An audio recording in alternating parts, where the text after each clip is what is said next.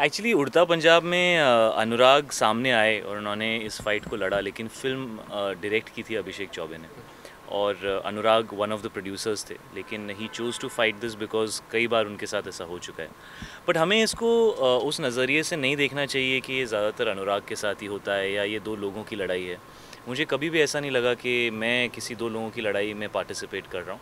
I think ये freedom of expression की लड़ाई है और फिल्म चाहे कोई भी बनाए, चाहे वही आदमी 10 अलग तरह की फ़िल्में बनाए या 10 अलग लोग अलग अलग फ़िल्में बनाएं, हर फिल्म को सही नज़रिए से देखना चाहिए। और freedom of expression is something which is very important and certification is something which I think is good. तो मेरा नज़रिया इसकी तरफ ये, मैं पर्सनली कमेंट नहीं करूँगा, बट ये ज़रूर कहूँगा कि जैसे इंटरनेशनली होता है, फिल्म्स को सर्टिफाई करना चाहिए और सर्टिफिकेशन के बाद ऑडियंस को डिसाइड करना चाहिए कौन सी फिल्म सही है, कौन सी फिल्म गलत है, कौन सा कंटेंट अग्रीएबल है, कौन सा कंटेंट नॉन अग्रीएबल है। That's all I can say about that.